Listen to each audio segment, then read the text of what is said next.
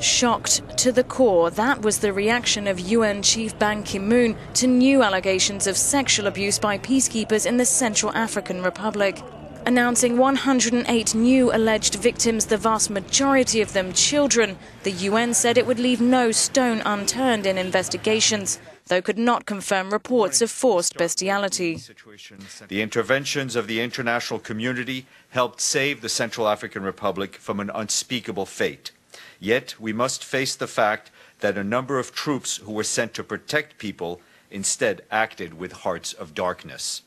These crimes fester in silence. That is why the Secretary General is shining a spotlight on these despicable, depraved, and deeply disturbing allegations.